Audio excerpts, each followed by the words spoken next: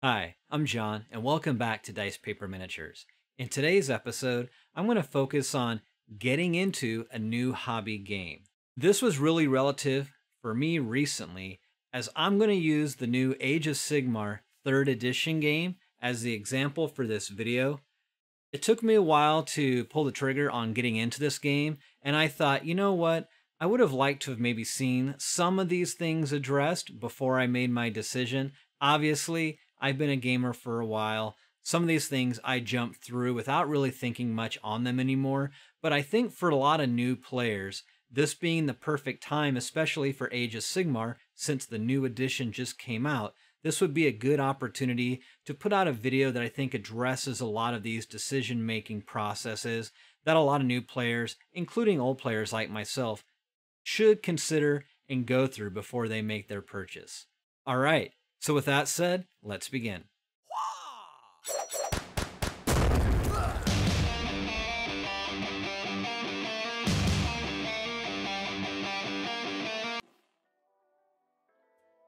I have a few things I want to go over for this first chapter. I would probably consider watching this chapter if you haven't bought that new tabletop hobby game yet. Otherwise, if you have, just go ahead and skip this chapter. It's completely pointless at that point. Otherwise, some things to think about before buying that new shiny object. My first question I always ask myself, that more often than not I fail at, is do I even have time to play this new game? When it comes to tabletop war games, you have a lot of things to think about. First of all, you have to build your army typically, and that takes time. The games themselves take time.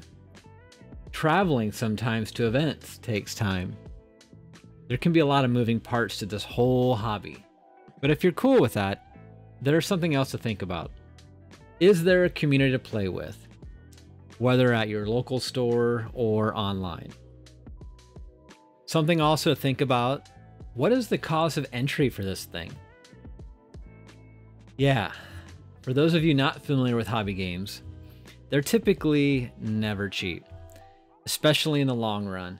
There's always kind of an old joke in this community that basically says, if you ever want your kids to avoid using drugs, get them into a hobby game and they'll pretty much never have money to buy drugs. So there's that. Also, something to think about. Is this new game just a simple rule book, maybe some dice, a low count of models to play with? Something like an Offspring game from Mike Hutchinson called Gaslands. Gaslands is a simple book. You can buy some dice, you can buy some templates, and your models you use to play are basically Hot Wheels and Matchbox cars. Die-cast cars, 1/64th scale. It's pretty cheap to get in. Now the sky's the limit on a game like that because you modify those cars, you create terrain, maybe the board itself. There's a lot of bits you can add to your car. Of course, painting, you can buy a lot of paint. It can go deep, but the simple version of it is a rulebook, templates, dice, and your toy cars. That's basically it. So pretty simple. Also, another new game that recently came out called Rain in Hell from Vince Venturella and Adam Loper, also known as Uncle Adam from Tabletop Minions. Two channels I watch pretty much religiously for like the last, I don't know, 4 or 5 years, however long they've been on. In any event, that game is pretty simple too. I believe it's just 6-sided dice and 12-sided dice. It's miniature agnostic, so you can just use pretty much any miniatures you have available. And the rule book, which I believe is like $15 or $10 for the PDF. So super cheap. That's basically it. Everything else is maybe stuff you have or a very, very simple, low cost playing game. So when you have games like Gaslands or Rain in Hell in mind, yeah, the cost of entry seems relatively reasonable and not a big deal. However, as I mentioned in the intro, the game I'm focusing on today is specifically Age of Sigmar 3rd edition, and more importantly, picking up the Soulblight Gravelord army. But going back to this, is the new game something that is either new or pre-existing? but a starter box is required, guide supplements, expansions, army models, terrain models, alternate boards. Do you have to build a board? And what do I even mean about the board? I've already kind of alluded to that with my mentioning of Gaslands and Rain and Hell, but yeah, sometimes the thing you play on, you actually have to make. Also, is this a self-contained game, or does it require ongoing purchases? The cool thing about both Gaslands and Rain and Hell, it seems like they're pretty much standalone. Yeah, technically there's like a second edition now for Gaslands, and you know, there are some supplements that they kind of put together. Initially, those were just PDFs and whatever. It's pretty much a self-contained game. And also something to consider, if it is an ongoing or expandable game, are you expanding because you want to, just because you want to add new stuff to your army? Or is it like a game that's based on a cycle or a meta, and you're constantly having to either add new models or get completely new armies because the cycle's changed? Maybe what you're playing no longer is playable, or it's way better if you buy the new stuff. There's a lot of things to consider when you're looking at a game that's constantly being updated or expanding. Or because of things like an FAQ changes the meta entirely. Maybe your faction got nerfed. Maybe your faction got a buff. Who knows? Usually it goes in one direction. It's usually not a good direction. And then of course, there's always the additional items that you never quite think about before you begin. Those include the dice, pen and paper, of course, a measuring device, maybe even a laser pointer, and possibly even a tablet with an app. Now, all of those individually don't really add up, but in time they do. Now, of course, if you're an existing gamer, you probably have all those things to some degree, so maybe those, maybe that doesn't come to mind when you first consider buying a new game. Now, I kind of briefly mentioned this already, but you need to assemble your models typically, as well as paint the models. And do you have all the necessary tools for those steps? For assembly, you have things like your plastic model clippers, your hobby knife. It can also be used as a scraper. You can have either plastic or super glue, or both, and likely some PVA glue as well, because you pretty much can't do any hobby project without your simple white PVA glue. And then of course a set of files, and possibly even like a self-healing mat for cutting. This can be a bit of a rabbit hole though, as you can really go off the deep end when it comes to your hobby supplies. Everything from a hot wire cutting knife to paint shakers and beyond. But those are kind of the starting points. Again, it's that the clippers, the hobby knife, the files, the glue, ideally a self-healing cutting mat. Those are kind of the standards. And obviously, you'll need some paint and paintbrushes. Unless you play something like Star Wars or HeroClix, where those models are basically pre-assembled as well as pre-painted, you're going to need some paint and some brushes. Now, if the game you're thinking of buying is X-Wing or HeroClix, yeah, you can just go ahead and skip to the next chapter. But again, since we're talking about Age of Sigmar specifically, I'm going to stay here for just a minute. So again, for this video, I am using Age of Sigmar 3rd edition as an example of the hobby game that should require some serious consideration to start playing, and some advice on where to go to get some additional information after that purchase, whether related to the rules or something more niche like tier lists for competitive players. I'll also be going a little bit deeper, as I mentioned, and specifically focus on the Soulblight Gravelords faction to build an army from that faction. And I wanted to use that as an example because that's been my recent experience for about the last 2 months. So yes, it's anecdotal, but it's a real world experience, and it's happening right now. Like, it's a current event, unless you see this video like 6 months from now. But as of right now, we're looking at July 5th, July 6th of 2021. This is what's happening if you wanted to play Soulblight Gravelords for Age of Sigmar. Now, of course, you may choose another army, but I think it's pretty safe to say your decision points and experiences for collecting your army will likely be very similar. So with that said, let's go ahead and take a look at what we have to consider and where to start. Okay, so where to start? As a brief disclaimer, I am making some assumptions of your existing knowledge and skill sets as a tabletop gamer, as this video would be extensively longer if I did not take those into consideration. As I mentioned, I'm using my own recent personal experiences. Your mileage may vary slightly depending on what army you attempt to collect, as well as play, as the general availability of your miniatures from Games Workshop may vary. I'll explain that more in this video. So let's begin. All right, so again, this video is more focused on if you were to jump into Age of Sigmar 3rd edition right now. That's kind of the example, if you will, that if you're getting into a hobby game to play for the first time, this is kind of what your experience would be. Likely, it would be a Games Workshop game. They're one of the biggest in the industry, and I think it's a fair assessment because this had a lot of local and I would say public conversations about this new edition. All right, so we are on the Games Workshop website.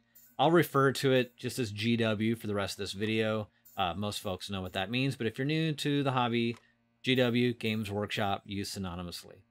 Okay, so with Age of Sigmar 3rd edition, the new starter box, if you will, was launched on July 3rd, 2021. It had a 2-week pre-order window for you to order. Typically in the past, the starter box would sell out before the actual release date for stores.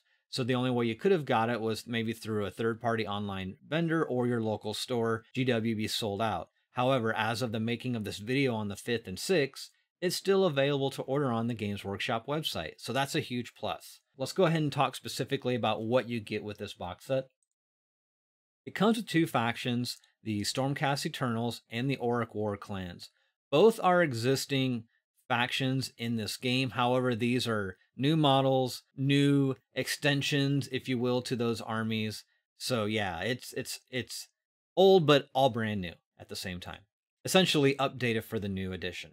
So it comes with a good starting mix of models for both factions, core rulebook, a getting started guide, and what are called War Scroll cards. This is by no means everything you need to play. It's just a starting point if you have nothing else. But if you end up not liking either one of those factions, you could always sell them online, keep the rule books, and focus on a different faction army, if you will.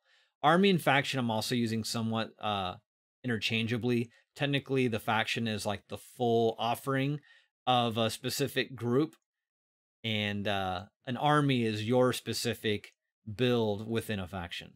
The army is what you play with within a faction. So yeah, just to clarify that. However, if you already have Stormcast or the Oryx, you may just purchase the Dominion box just as a way of expanding your existing army. That happens.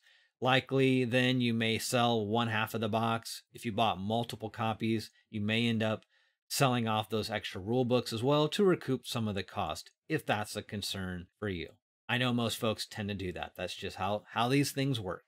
All right, so alternatively though, since you may be completely new, this is a really good starting point just to kind of get a taste of how the game works. You could assemble both armies in the box and then play with a friend or family member just to see what the game is like. It helps you learn the fundamentals, and if you like those armies, you can expand off from there. Or again, maybe you put them on the shelf, maybe you sell them, and then you focus on the army you really want to play. And that leads us into start collecting boxes for specific factions in Age of Sigmar, as well as a number of other expansions and alternative box sets from other Games Workshop games that also have rules for Age of Sigmar. That may seem confusing, but I'll explain that as well. So while Dominion does come with a lot, it technically doesn't have everything you need to start to play. Let me elaborate on that. So again, if you're not able to get a starter box with a rule set inside or Dominion, etc., you're going to want to pick up the core rules. So here we have the core rules. The appearance may be slightly different on the version you have, depending on which one you get, but you want to pick up a core rulebook. There's a caveat to that. The core rulebook comes with the rules, of course, and a lot of the lore and some other information. It's essentially filled with supports open, match, and what's called narrative play, as well as a revamped what's called a Path to Glory system. But the one thing it doesn't come with are the point costs for your army. For that, you need the General's Handbook. Also, as we go through this, just pay attention to the cost of things. I know I said that earlier in the video about that could be a barrier to entry, if you will. So just, I'll do a little summary, a rough summary calculation, if you will, of the total cost of getting into this game at the end of the video. So, as I mentioned, the core rulebook has a lot, but doesn't have everything. So the other item or book you'll need to have to pick up is the General's Handbook. The General's Handbook actually does come with the core rules as well. Doesn't have all the fluff though, has a little bit of background, but not a whole lot.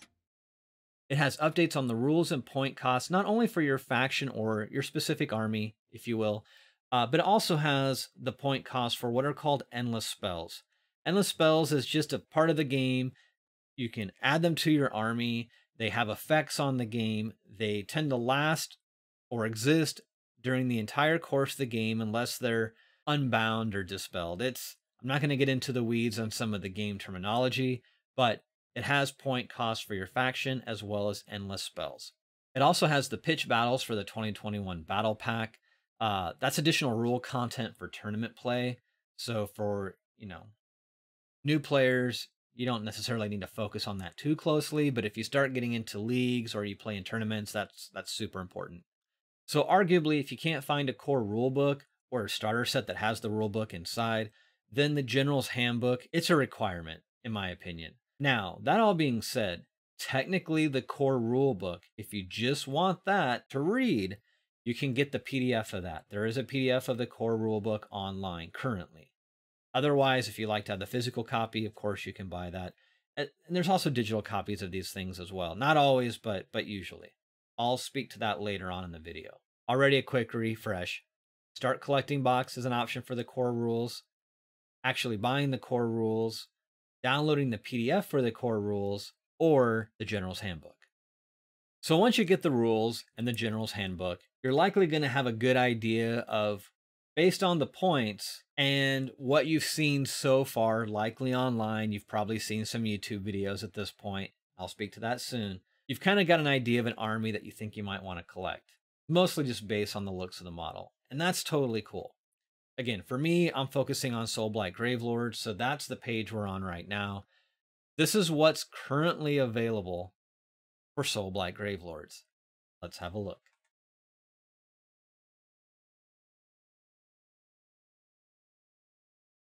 You noticed I'm not even probably halfway through the page. Temporarily out of stock online, temporarily out of stock online, temporarily out of stock online. And that goes on and on and on and on. So here's the thing. As I mentioned, this army was updated in May. This has been the general look of things on the Games Workshop website in the US since May. I'll talk about alternative ways here in a little bit on how you can acquire some of these models if they're not available on the Games Workshop website. But whether it's because of the pandemic, supply issues with Brexit, cornucopia of issues, these are really hard to find, locally or online. Yeah, so another issue. The way Soulblight Gravelords are set up, it's a vampire and zombie / undead skeleton based or themed faction, which is super cool if that's your thing. But the start collecting box for Soulblight Gravelords, primarily skeletons, but it's not the skeletons you probably think you would play the most. It comes with a hero figure in the form of the skeleton White Lord. It has your Black Knights, which are a mounted unit. So here's your skeleton White Lord. The sweet model, it's the only new model in the box. These are your Black Knights, as I just mentioned. There's 5, which makes up 1 unit in this box. These are really old sculpts, like over 10 years old, I believe.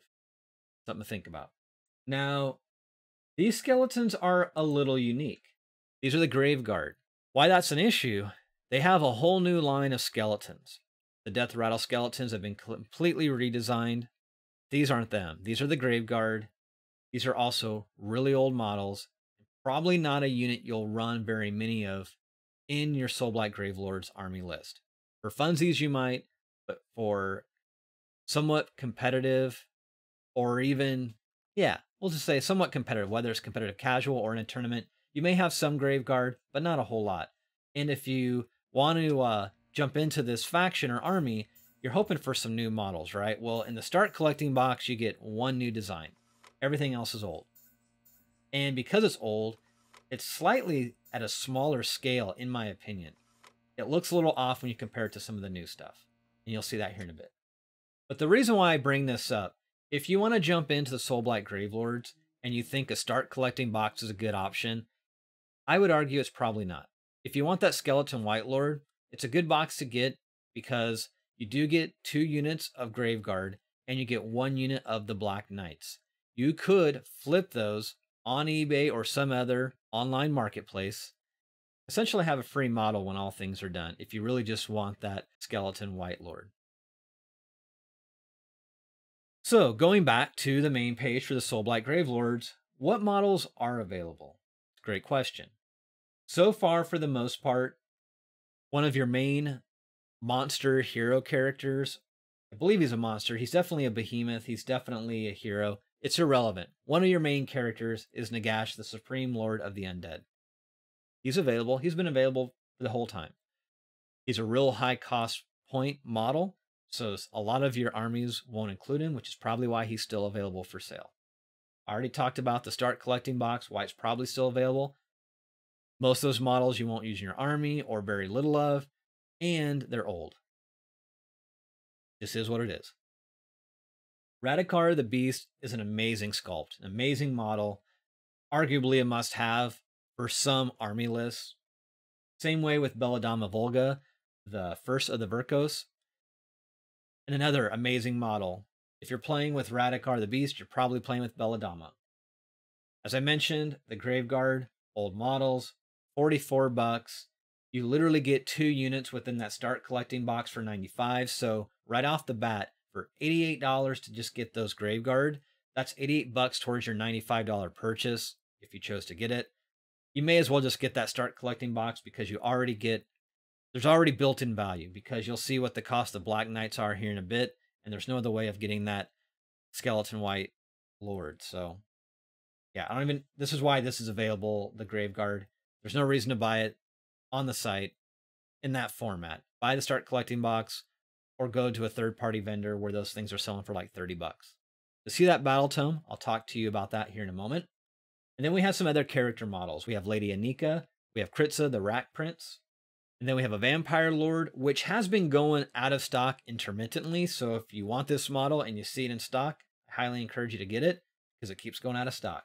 And then we have the original Skeleton White King or White Lord I was referring to as a White Lord.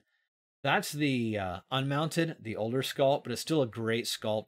It's a decent value. It's cheap. It's $15. It's not a whole lot of points either in your army. It could be something to consider. This Karn Wraith is a glitch. Shouldn't even be on here.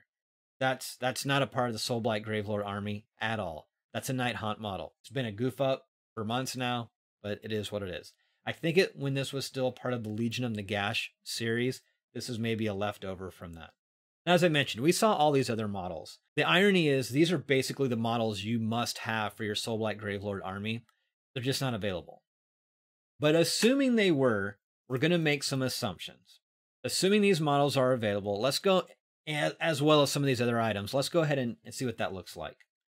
So as I mentioned, summary, again already, you may want to go with that start collecting box for Dominion. If not, you go to the start collecting of your specific army, of your specific faction. However, for Soulblight Gravelords, I would argue, so unless you want that Skeleton White King on Steed, there's probably not an argument to get the box unless you really want the Graveguard, just because they are a good unit. It's just they're old models, so some folks may convert. Won't get into converting right now, but some folks may use alternate models for the Graveguard just because of the aesthetic is really old. So, if everything was available, let's continue on. The first thing you will need to have is that battle tome. So, outside of the rulebook or the General's Handbook, the thing you will need is the battle tome. You can get it as a physical printed book or an e-publication. Either one's fine. but you need to have your battle tome. It will have the point costs. It will cover the lore of your faction, some of the narrative play content, unit point costs, war scrolls, your allegiance abilities, and enhancements like spells, artifacts, etc. It's essentially the rule supplement for your specific faction. In time, a lot of times, I should say, those point costs when you finally go to play are no longer current, and I'll address how you find your current point costs here soon. So, you have your core rules, you have your general's handbook, you have your battle tome, you've dedicated yourself to a specific faction. We're making the assumption these things are in stock. What are some of the things you're going to probably want to pick up for your army? To make things easy for myself, I actually have my Soulblight Gravelords battle tome right here. So within the Soulblight Gravelords, we have the Legion of the Night, we have Legion of Blood, the Verkos dynasty, the Castellite dynasty, and the Avangori dynasty. Each one of those bloodlines has different abilities, allegiance abilities within the game. So that's what you kind of need to take a look over in the battle tome to kind of determine what models you want to get to play one of those allegiances for your army. So with that in mind, these are the models that you could look at to consider. So for the Legion of Night, you may consider a model like Manfred, Mortarch of Night. You may consider a Mortis engine. The Mortis engine makes multiple models. Let's take a look at that briefly. That's something to make a kind of a mental note of while you're buying models for your army. Often, some of these models can make different models. So for example, this makes the Mortis engine, but it also makes the Coven Throne or a Bloodseeker Palanquin. Each one of those are different units within your army, and they have different rule sets for those models. Just want to point that out briefly. So moving on with the Legion of Night, you may have a Zombie Dragon or a Terrorgeist. If you were to buy either one of those model kits within the individual model kit, a Terrorgeist model kit can make the Zombie Dragon and vice versa. You may have one or two of those. You may have Blood Knights in your Legion of Night army. You may have some Death Rattle Skeletons. Again, these are the cool new sculpt skeletons. Completely different aesthetic than the Graveguard, just as a point of reference.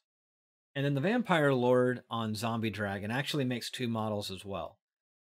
It had, well, more than that, technically three. I don't want to get off on a tangent too much, but it makes the Vampire Lord on Zombie Dragon.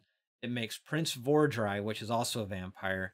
Then it also makes, there's a ghoul model for the Flesh Eater Court. Different faction, different army. And then also within your Legion of Night, you'd probably have your Deadwalker zombies. You may have Fellbats. You'd probably have Vargeist. You probably wouldn't have Direwolves. You may or may not have Black Knights. Personally, I wouldn't. You're probably not going to have Radakar the Wolf. You'd likely have one of the Corpse Carts. And the Corpse Cart you'd probably want to build. Each one of these are listed. There's 3 different images here, but each box makes one of those 3 Corpse Carts. So the Corpse Cart you'd probably want is the Corpse Cart with the Unholy Lodestone. So that's the first one on the left on the Games Workshop website. Mostly because it helps with your wizards and your zombies. So that's probably, in my opinion, the one to consider. Now, how many of any one of these models you'd want to buy, that's up to you based on the list you create. But those are the typical models, as well as a Necromancer would likely be in your Legion of Night army. Now, for Legion of Blood, probably a similar loadout as far as what models to consider. Again, just a different arrangement of numbers of which ones you would need. Now that leads us to the other bloodlines. So for the Verkos dynasty, that's going to probably lean more towards more wolves and more zombies, maybe some skeletons. But whether it's Radakar the Beast, Belladama Volga, the first of the Verkos, or Lady Anika, Kritza, those are kind of within the Verkos line. There's also Radakar's Court, which is sold as a group. However, within the first FAQ, you can play those models basically individually. So that's a cool thing, but you have to buy them either as a group here on Games Workshop's website, or you can buy them individually because they were previously available on the Curse City box game sprue. Curse City is, I'll talk about Curse City in a little bit. Furthermore, you may end up with like a Mortis engine for the Verkos Dynasty. Possibly a Terrorgeist or a Zombie Dragon, but likely it's going to be skeletons, zombies, dire wolves, and the Verkos specific character models. And then for the Castelli Dynasty, it's likely going to be a Vampire Lord or Prince Vordry on Zombie Dragon. It might just be all zombie dragons and some Terrorgeists, but mostly it's going to be Blood Knights. Maybe some zombies in there, maybe some skeletons, but heavy on the Blood Knights. You may throw in like a Manfred or a Neferata. Yeah, if I didn't mention that previously, for the Legion of Blood, Neferata would be the model you would switch out for Manfred.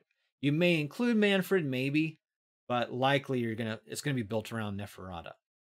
And then for the Avangori Dynasty, that's kind of this new monster vampire. You have Lakavai, Mother of Nightmares, and that model kit makes another model kit called the Vengorian Lord. So let's take a look at the Vengorian Lord. The Vengorian Lord is basically the lower half of Lakavai, but with a bald-headed male looking vampire. Yeah, you can see that in this image here. So they have, again, separate rules in the game. Lakavai is unique. The Vengorian Lord is not considered unique, which is a rule thing. Which means in the game, unique, you can only have one of those models in your army. If it's not unique, you can have more than one. All right, so the Avangari, since they are the monster vampires, you're likely going to have Lakavai, you're going to have a Vengorian Lord, and you're likely going to have a lot of Terrorgeists, and by a lot I mean one or two, or zombie dragons, again, one or two. You may have some skeletons, you may have some zombies, you'll likely have a Necromancer, maybe even a Mortis engine, but it's going to be mostly centered around monsters. So that's how Avangori work. Again, the number of models you need for individual armies is really going to be based on your list, and we'll get into that here in a little bit. So, just to rehash, Dominion or not, but you need a core rulebook, get it as a PDF as well, General's Handbook, a battle tome, and models for your army. Let's keep going. Because there's some other ways you can get models for your army that are not just based specifically within this section on the Games Workshop website. Games Workshop makes what they call boxed games. Boxed games are kind of they're a smaller market of hobby games, if you will, and they're usually a skirmish type game versus a full-blown tabletop war game. So within that, for Games Workshop, specifically games that relate to Age of Sigmar, you have Warhammer Underworlds, and then you also have, I mentioned, Curse City. Curse City is tricky because I can't even show you an example of that, even though it just came out a couple months ago. I can't show you an example of that on the Games Workshop website. It's like it doesn't exist. If you Google Curse City, you'll see examples of it online. That Radakar's Court are a chunk of the villain models from that game. There's rules for them, though, and that's why I want to bring them up. So for Radakar's Court, they came from Curse City, but there is a war scroll for them within the battle tome, as well as when you look at individual models. For example, if I go to Radakar's Court, even though it's technically not available for sale right now, it's temporarily out of stock. If you scroll down, you can go to Downloads, and there's the War Scroll. Currently, this is available. This may be subject to change in the future, but if you want to get a War Scroll for a specific unit without getting a battle tome, they'll come within the box, typically, or you can download them on the website. I understand this may seem a little bit overwhelming. Totally understandable. That's why I made this video, and hopefully you can reference it in the future. I'll keep everything kind of broken down by chapters, so it's a little bit easier to find too. Yeah. All right, let's keep going. So, assuming you found every model you wanted on the Games Workshop website, special note, I'll have suggestions on alternate ways you can buy models if they're not available, but we're going to move on to the other things you need to play the game. We'll come back to that part later in the video. So the other things you'll need to actually play the game, some of these are definitely a requirement, some are arguably optional. That's your call on which one you get when it comes to some of these optional items. So going back to other models or units for your Soulblight Gravelord armies that come from small box games, I just mentioned Curse City. The other one is for this Warhammer Underworlds. This is the Crimson Court. This is a unit that's available to play for your Soulblight Gravelords. You could pretty much put it into any army you want. The rules are okay. They're not amazing. Visually, they're awesome models. If anything, you could use them as alternate models for your Vampire Lord, which you'd likely have a Vampire Lord in pretty much any army. But if you want to use them specifically for the Crimson Court, yeah, you can get all four this way. But again, this is temporarily out of stock, and it's really hard to find just in general right now. Hopefully in the future, at the time that maybe you're watching this video, it's currently available for its normal retail price and everything's great. But for now, yeah, it's difficult to find. And if you do find it, it's about double the cost. Okay, so I mentioned one of the things outside of your army that you may be picking up for Age of Sigmar, and that's endless spells. Endless spells are interesting. They're kind of a unique mechanic for Age of Sigmar. Essentially, they're spells that don't go away. They either stick around. Some are either called predatory spells, so they can be continually used to like aggressively attack your opponent's army in some way. Others are not predatory. They just stick around until basically they're unbound.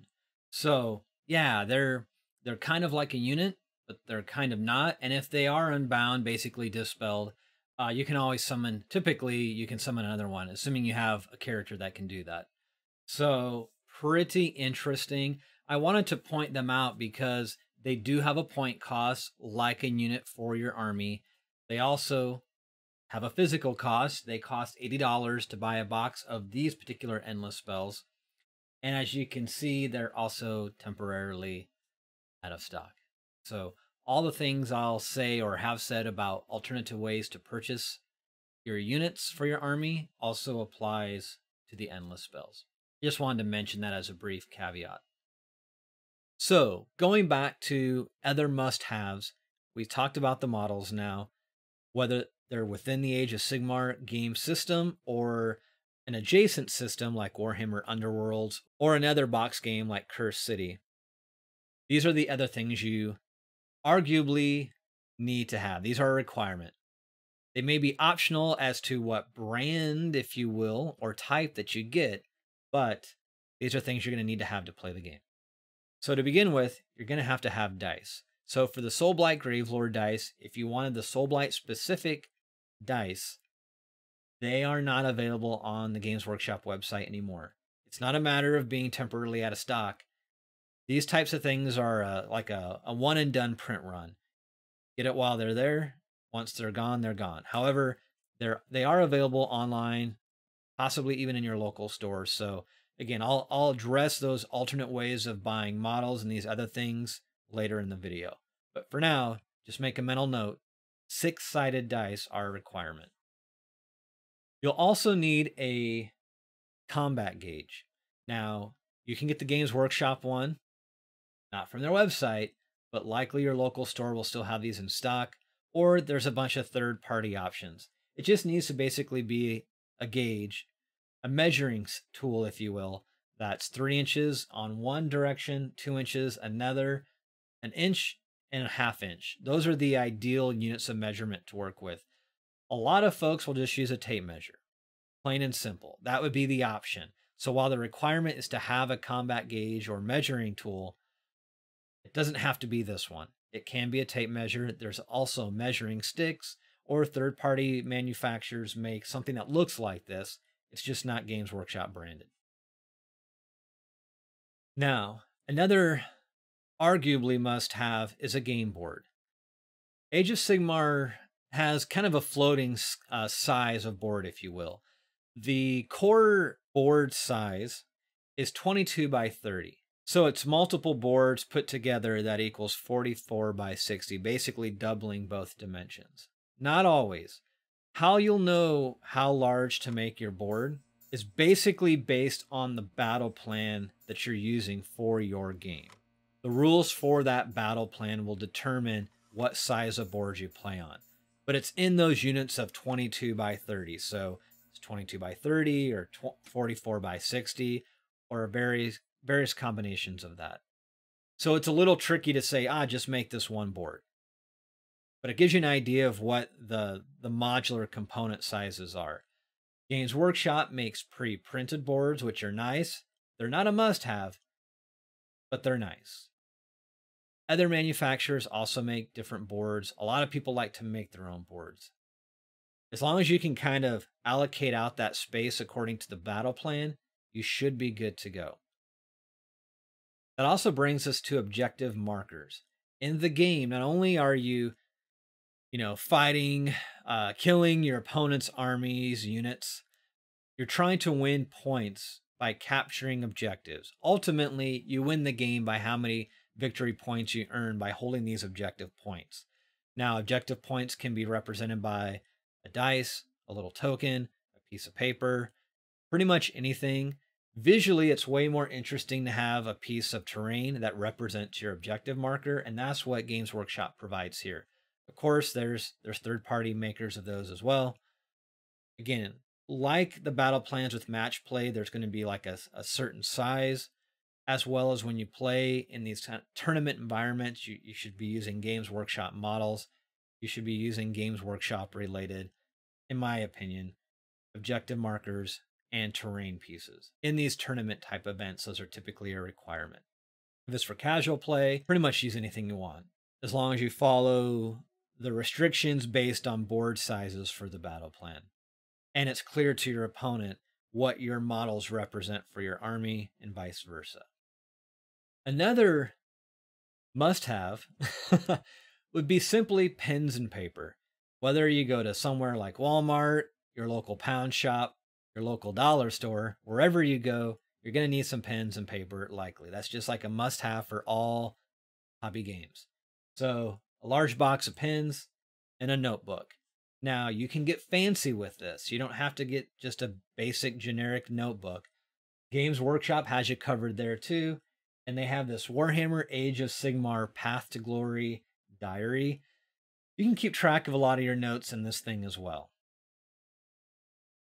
So that kind of brings us full circle to what I think are some of the essentials you need to have to get into any hobby game, but specifically Age of Sigmar, and with a focus on the Soulblight Gravelord faction.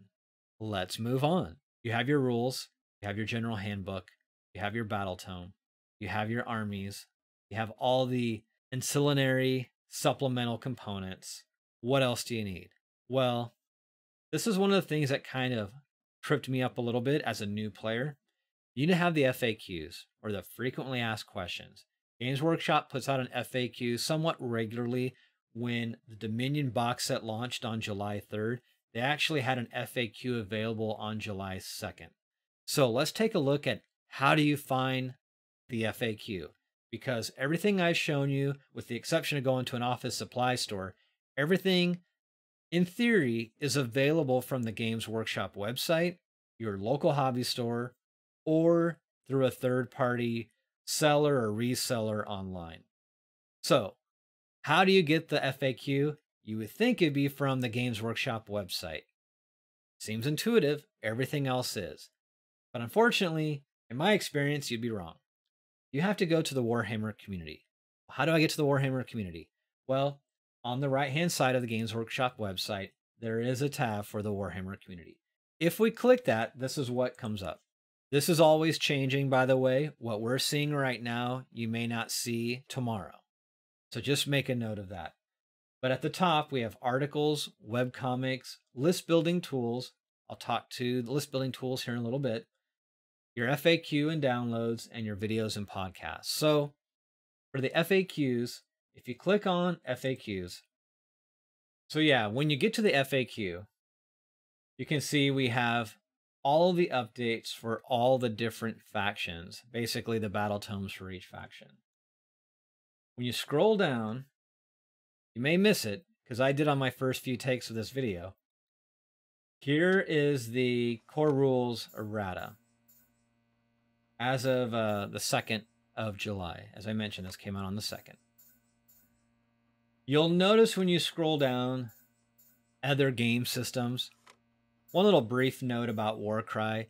I mentioned Warhammer Underworlds. Warcry also provides army units, if you will, for their game that can also be used for Age of Sigmar. Just a note of that. There's nothing really per se that's in Warcry right now that's applicable for the Soulblight Gravelords. Arguably, there's a Legion of Nagash box. It's likely out of stock. It doesn't matter. If you have it, great, you can use it, but I wouldn't worry about it.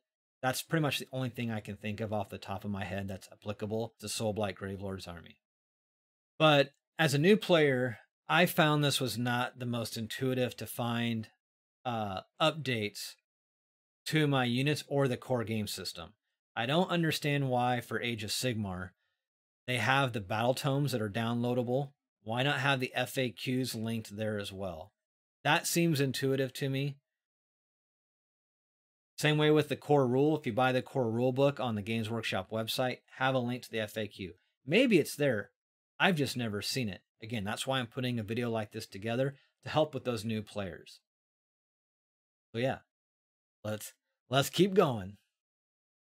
So specifically for the Soulblight Gravelords, as of right now, not a whole lot changed. Most of our points cost stayed the same. There are some minor descriptions changes within the battle tome that kind of sync up better with the new 3rd edition rules. Pretty minor stuff.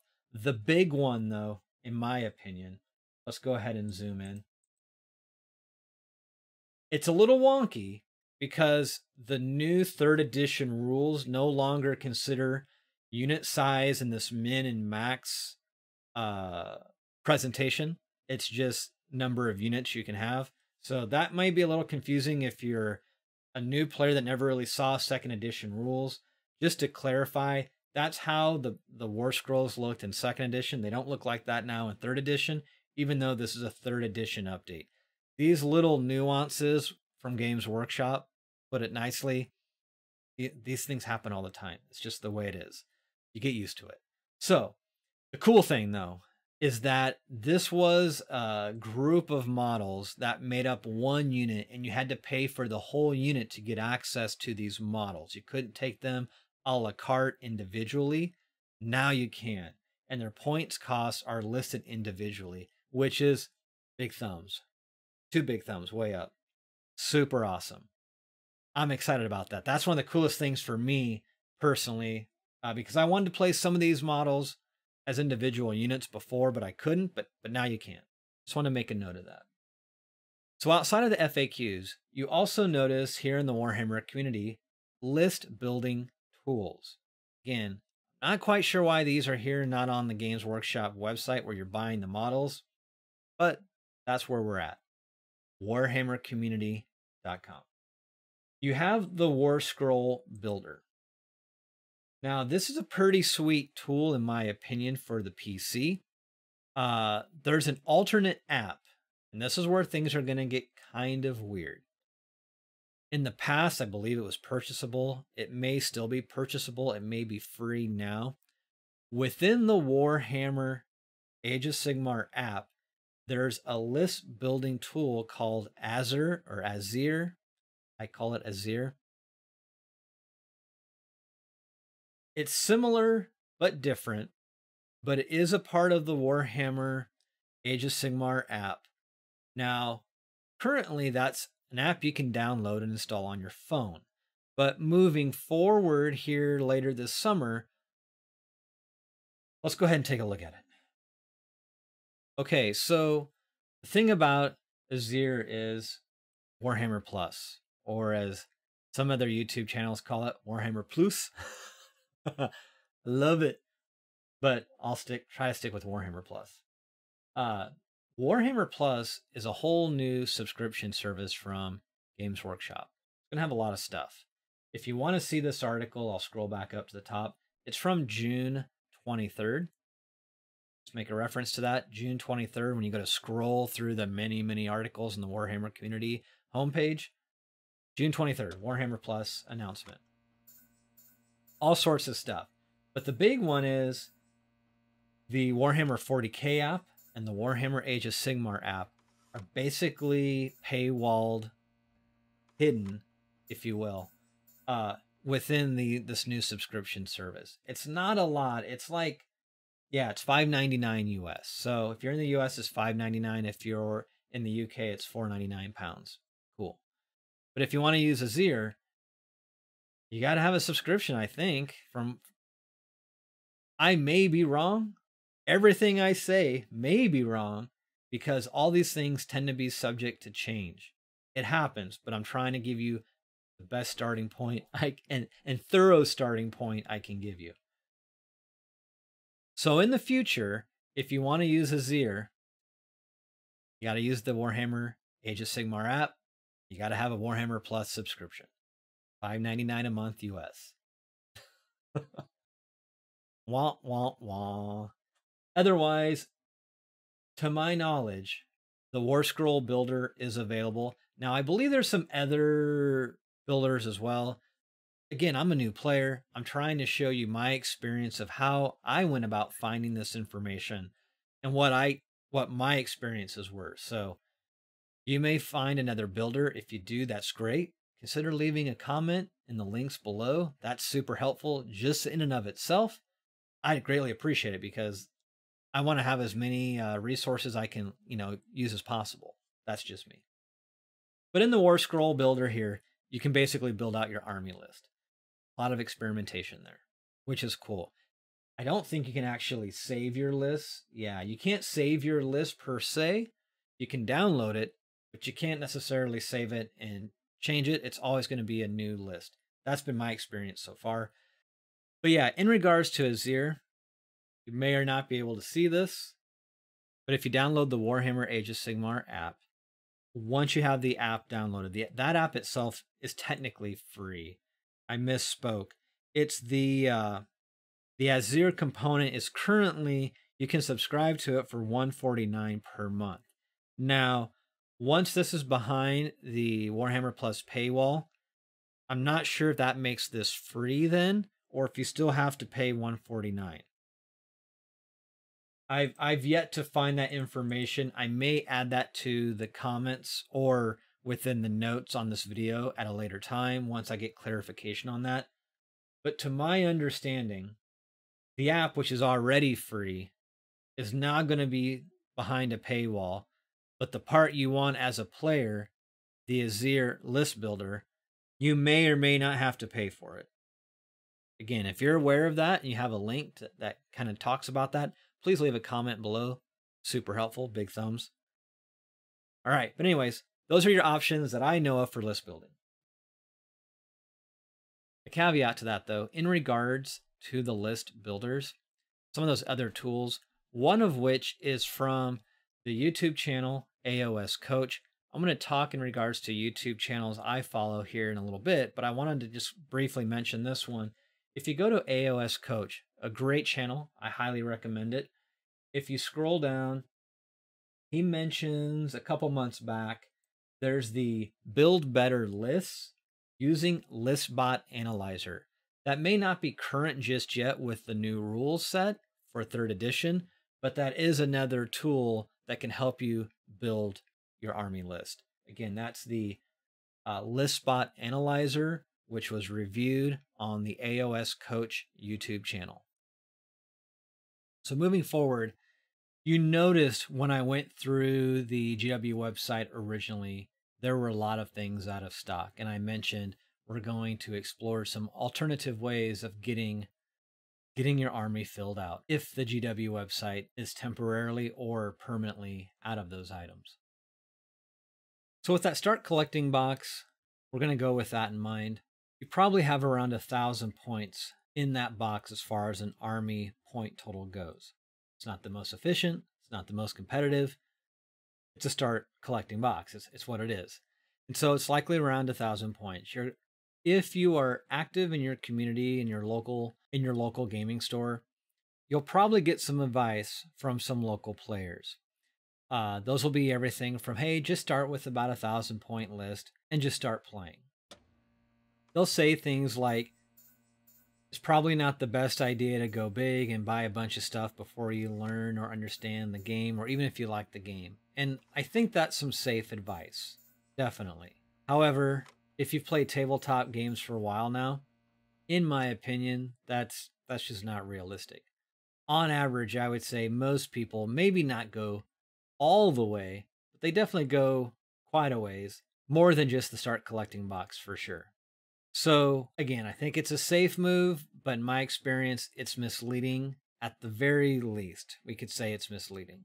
And the reason is, for most games, whether it's a tabletop game or a video game like an MMO, for example, the quality of the game playing experience with an entry level army or character, again, making that equivalent to an MMO, those low level characters or low entry point armies, they play nothing like, typically, than what a well created list, not even necessarily a competitive list, would be for an army, or a moderately geared character, right, in an MMO, or moderately leveled, I should say. They're night and day.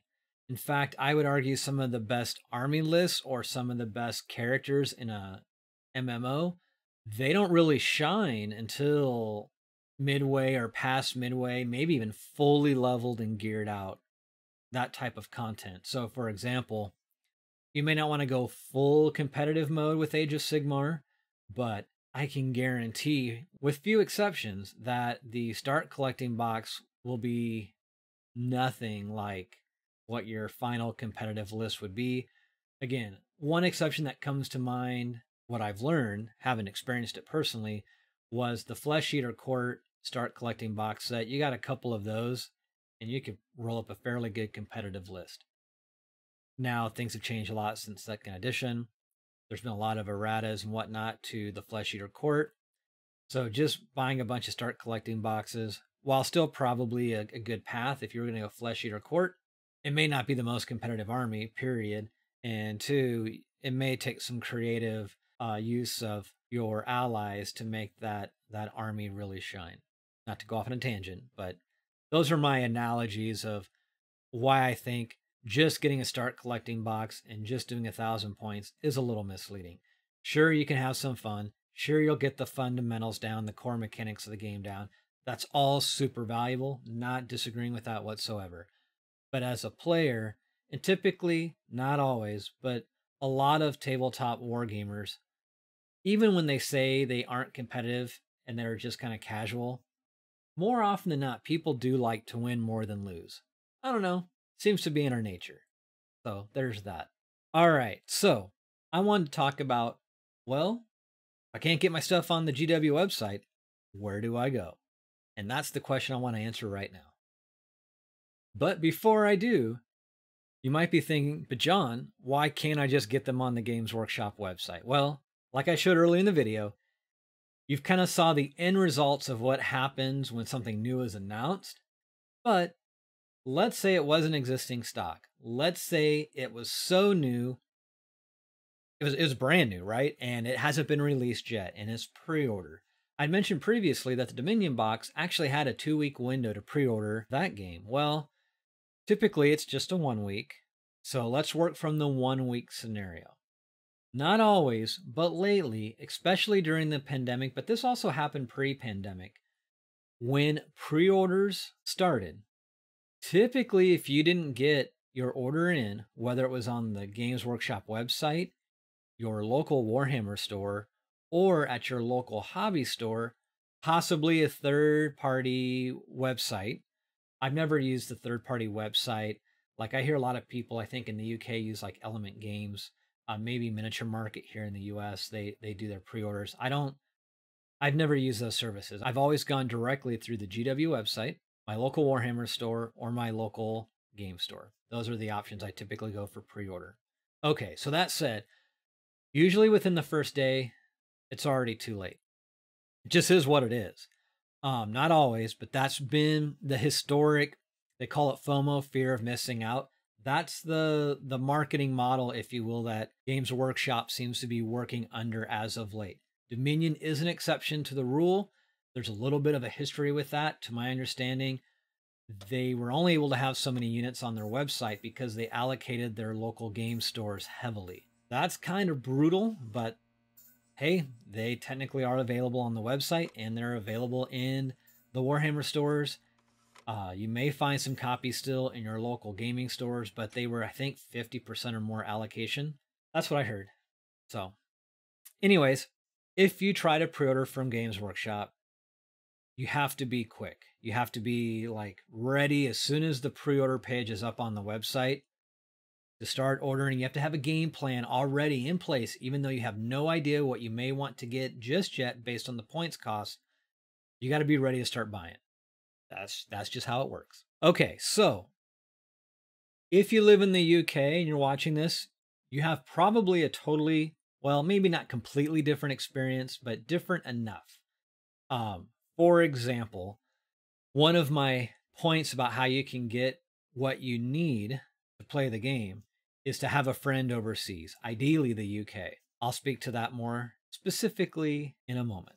But in the US, what we face is, what I've heard in certain circles, the US sells about 3 times more Games Workshop product in general than anywhere else in the world, or at least the UK.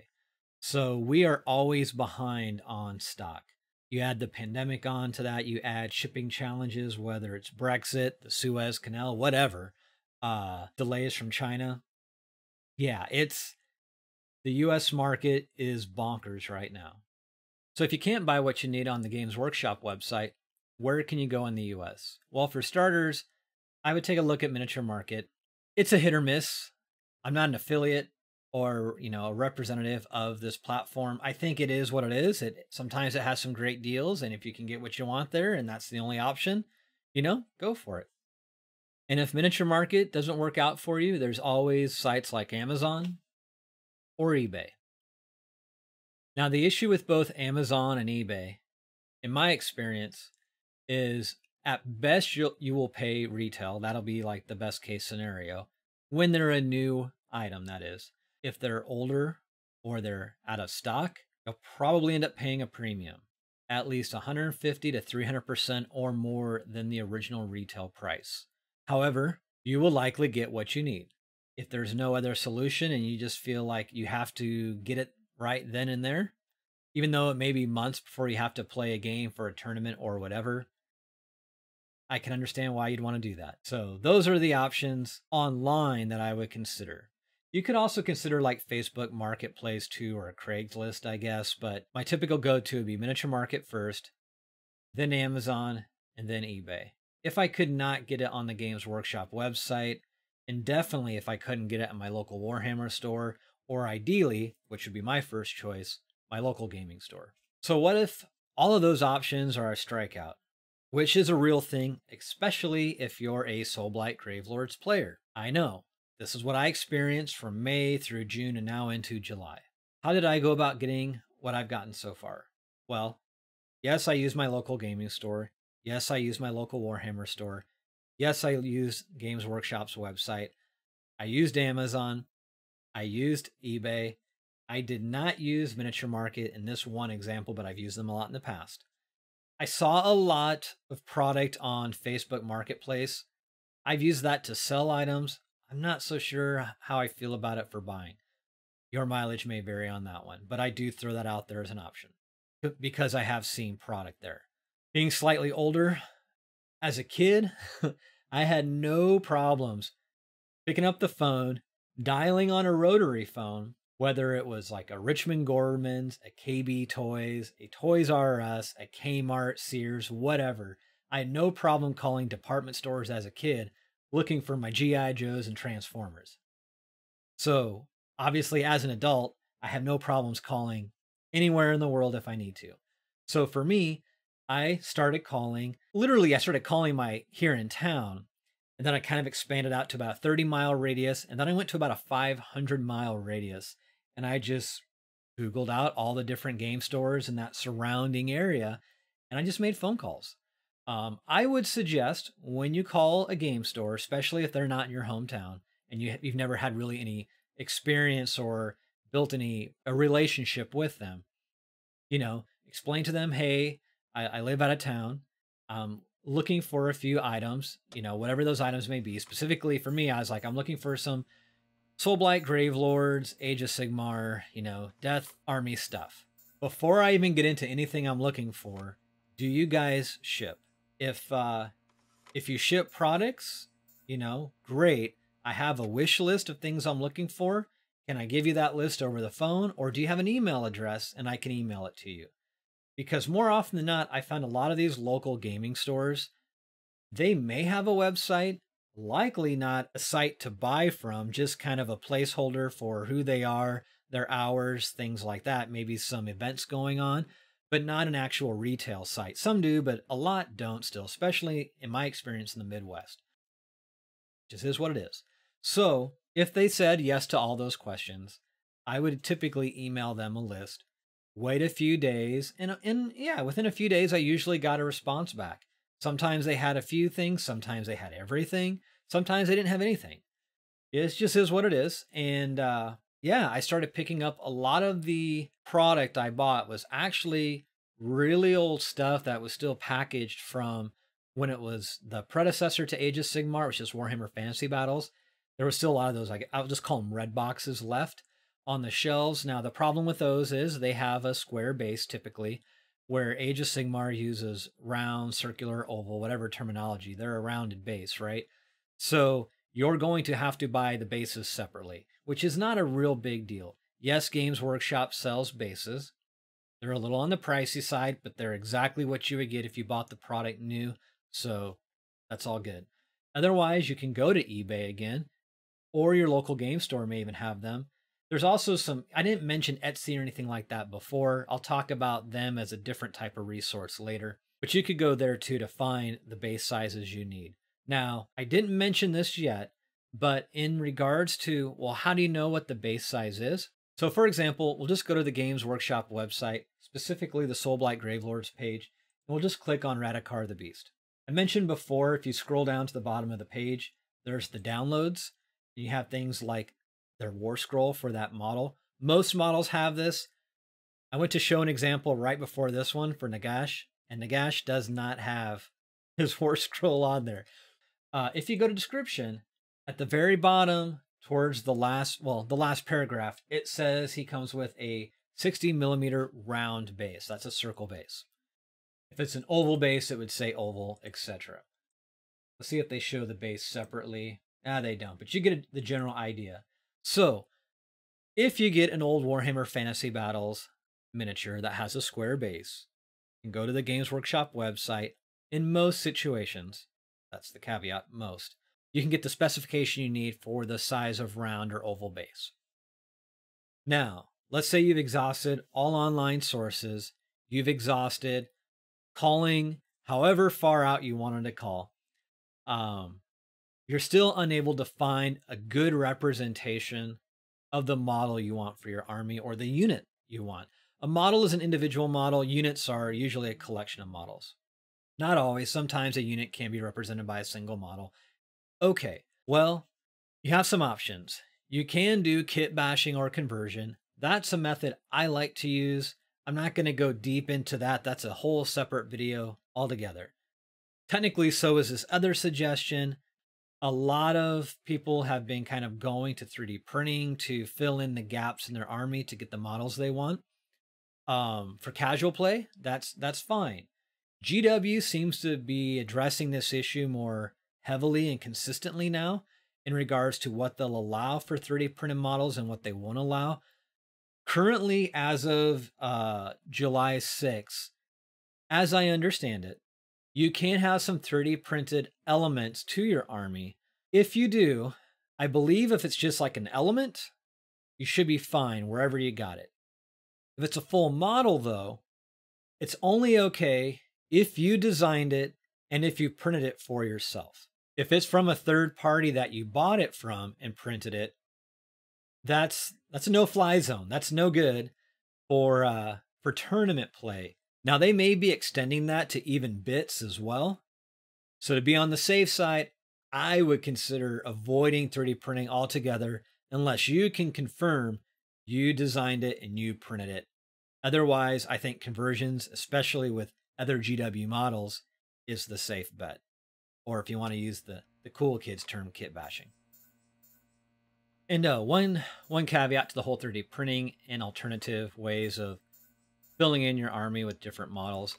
Of course, there are third-party just manufacturers. They're not you're not printing anything or printing and having someone else print for you. They've just designed and produced their own model range. Those are typically not usable within a competitive tournament setting.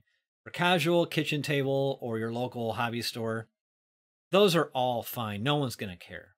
But in a actual sanctioned event, third-party manufacturers, third-party printed models, you printed models from someone else's designs, those are problematic. So unless you're not playing tournaments, then honestly, they're just a great resource. Okay, so I did briefly mention that if you had a friend overseas, that's also a good option. And here's why. If we're back on the GW website and we go from the US over to the UK, let's take a look at what they have available for the Soulblight Gravelords.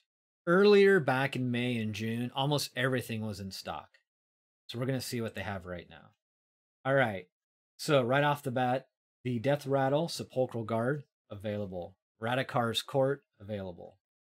Nagash was already available on the US, so as to start collecting. Manfred's available.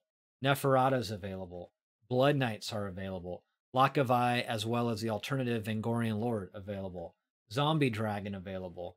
Prince Vordry on Zombie Dragon, available. Terrorgeist, available. Vampire Lord on Zombie Dragon, which is the same. All these kits make the same thing, but they're all available in every iteration. Let's just do a view all. Death Rattle skeletons were available on the US site, but I think the Deadwalker zombies were out, but they're available here. Radikar was available, so were Direwolves. Belladonna was available, so is Fellbats. Bargeist, I think, might be out.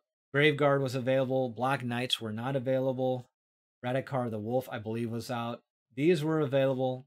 The Vampire Lord was available. However, the Corpse Carts were not available on the US site. The Necromancer was not available. Now, the Smortis engine is a new thing that's out of stock. It was available for quite a while. So basically everything but the Mortis engine right now is available for your Soulblight Gravelords army in the UK.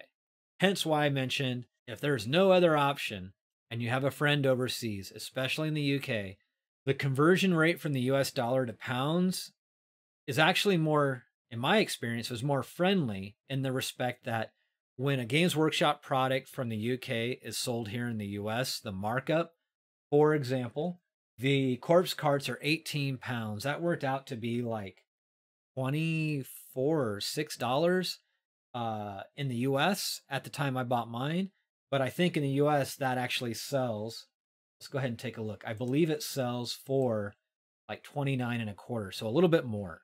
So my point being is, even with shipping, it being a thing you have to pay for from overseas, because when it comes to the US, it's actually more in retail on average, the difference is not that much because of that, even with shipping. Let's take a look. Yeah, oh, even the Fellbats are, and the Vargeist are definitely out of stock too. And the Skeletons are out of stock. So yeah, okay, like literally everything, but just a handful of models in the US are available. Okay, if we, yeah, so it's $29.75.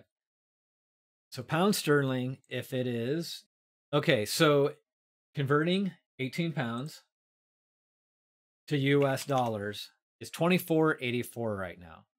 So you would expect, if you were in the US, to buy this corpse cart, you would pay, let's just say 25 bucks.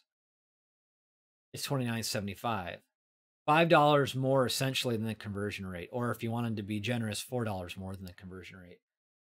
So let's say you were going to buy a couple corpse carts like I did. At the least, it's an $8 difference. At the most, it's a $10 difference. So that $8 goes towards maybe around 12 or 13 in shipping costs. So yeah, when everything's said and done, instead of paying $24 and 80 some cents, you're paying maybe 32 or 33 bucks as opposed to 29.75. Ultimately, at the end of the day, not a big deal, especially since there was like a brief 1 hour window when corpse carts were available on the GW site in the US before they went back out of stock again. So you got friends overseas and you got a good, cool relationship with them, whether it's friends, families, acquaintances, business partners, whatever. Consider reaching out to them. I mean, why not? You could be waiting months before you get your model if you were in the US and waiting for it to come back in stock.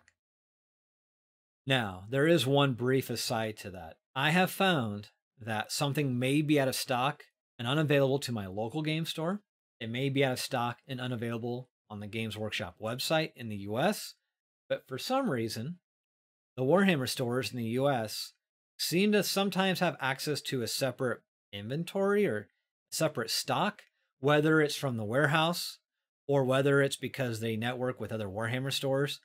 For example, you couldn't get the Start Collecting Flesh Eater Court box set on the Games Workshop website, yet my Warhammer store is still able to get them in. I guess what I'm trying to say is, even if you think it's out of stock everywhere, and you have a local Warhammer store in your town, it never hurts just to give them a call every now and then, especially if your Warhammer store is like mine, where they're very active with posting restock updates. I'm always amazed at what pops up in their restock preview on Facebook. They'll show a photo of something that's like, that's not available anywhere and you got it in. Okay. You call them right away and you put that thing on hold and you get your butt down there and get it, because that's basically the only way you'll probably get it for months. But if you made it this far, you got your core rulebook, you got your general's handbook, you got your battle tome, you got your army, all the models. Let's say, magical Christmas time, whatever. You got everything you needed for your models. You got your dice. You got your boards. You got your objective markers. You got your pen and paper. You got everything, right? You got your measuring device. Everything is all big thumbs. But now, where things got a little murky again. The new rule set is, I think, pretty good overall. From what little I looked through in the second edition versus now this third edition, this is more, you could say, more refined, more methodical, more, right? It uses a numerical reference system like a lot of other game companies do now. So for example, you'll have like rule 1.0, rule 1.0.1, rule 0.0.2, and then it switches up to maybe 1.1, and then maybe it's rule 2.0, and then that's what I mean by a numerical system. In fact, let me go ahead and bring up the PDF of what I'm talking about. So as I mentioned, the core rules are available as a downloadable PDF. This is what we have here. And you can see what I mean by that numerical numbering system. So we have like 1.0 for core concepts, and we have 1.1 factions, battle tomes, battle packs, etc. That's what I mean by that. With that out of the way, if the FAQ doesn't answer your questions, where do you find an answer? My first would be to talk to local players or store staff, especially if they work at the local Warhammer store. My local Warhammer store, the guy that works there, his jam specifically is Age of Sigmar. So he seems to be really on top of the rule set for Age of Sigmar. So that's someone I would typically ask first, or again, a player at one of my other local game stores. Try to get consensus. If everyone kind of feels that that's how it works, well, at least at the local level in your community, with who the people you're playing with, if everyone's in agreement to that, great. Now, tournament, totally different ball game, and you probably want to ask any questions beforehand before you get to the tournament and submit your list. Just putting that out there. Next, I would look at resources like Reddit, your Facebook groups that are out there.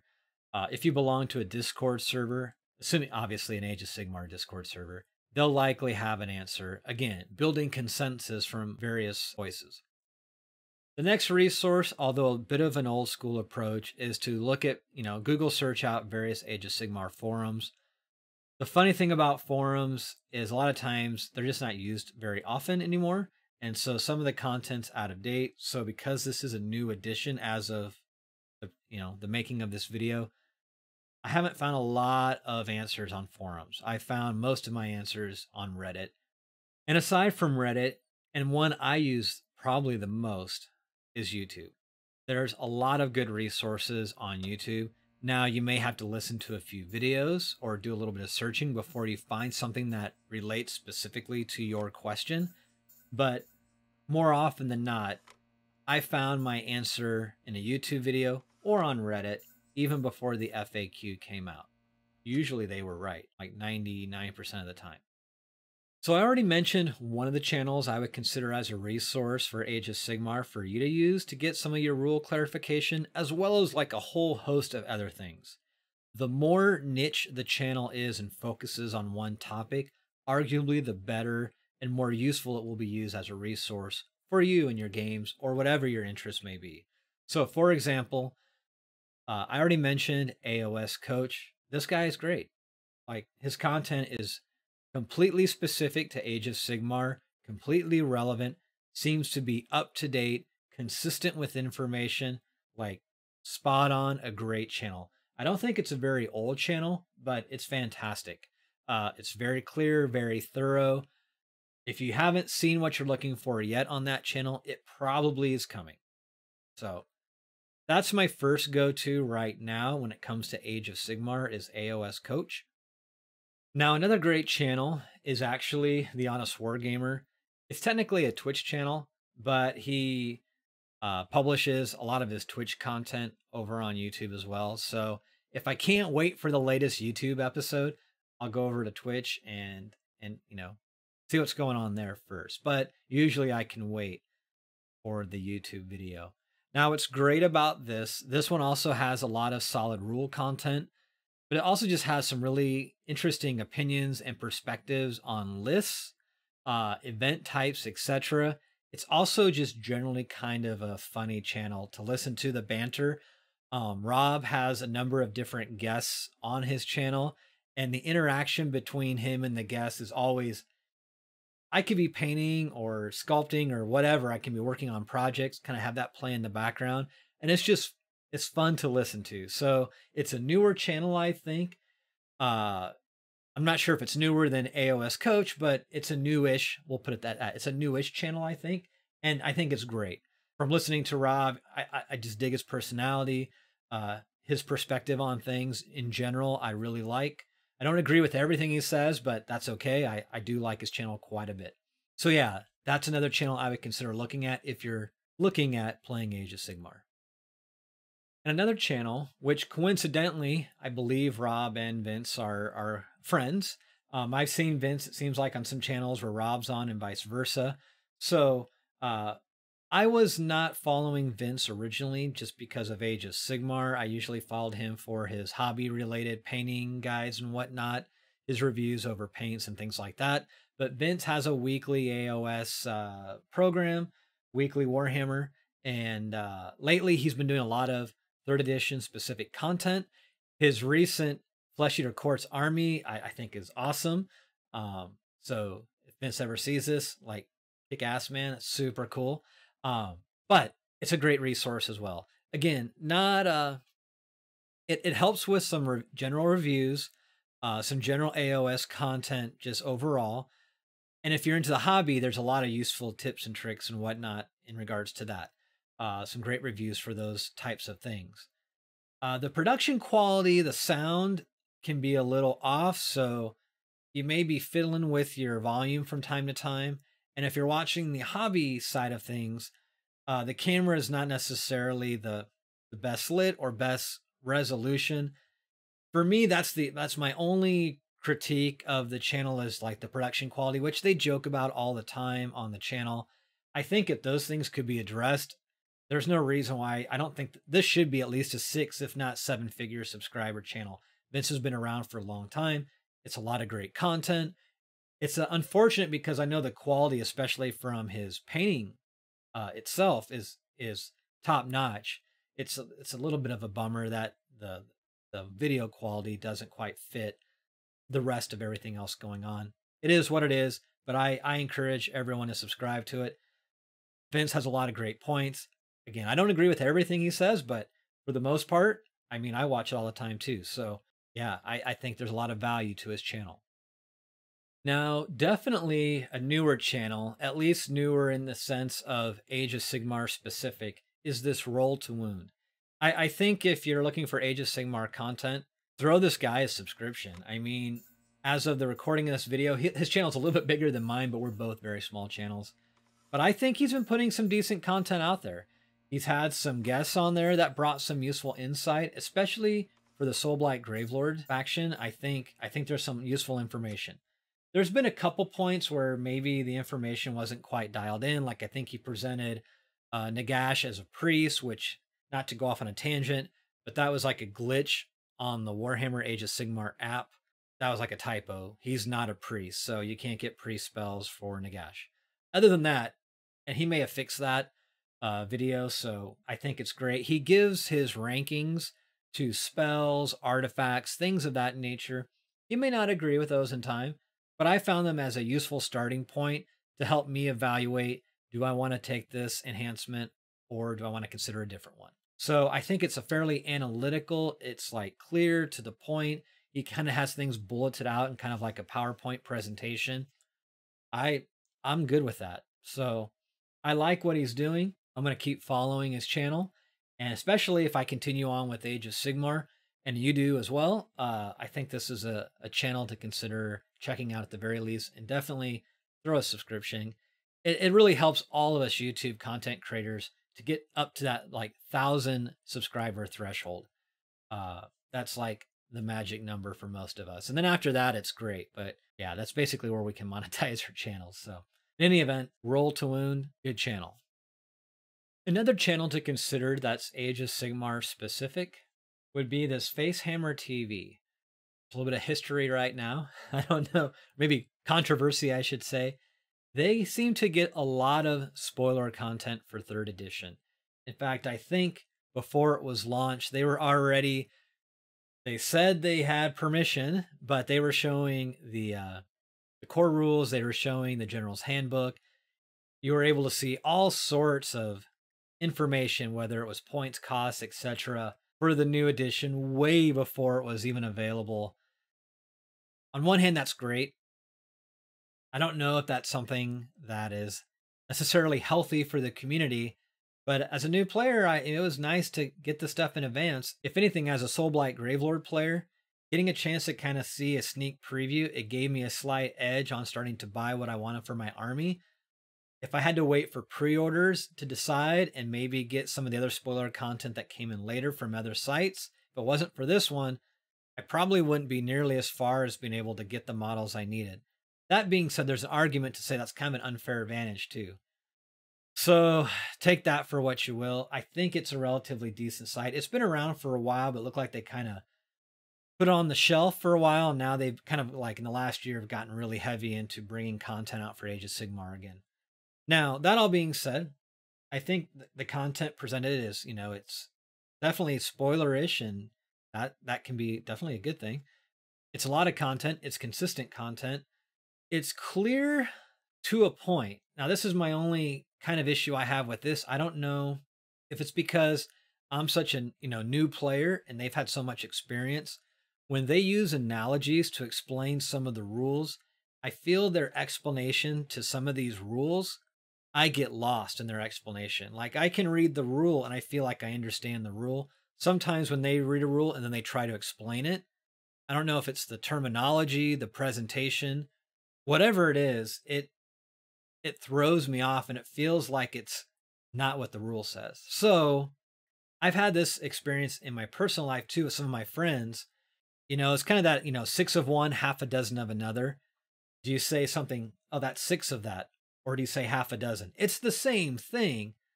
But if you're not like paying attention, you might not get the full whatever.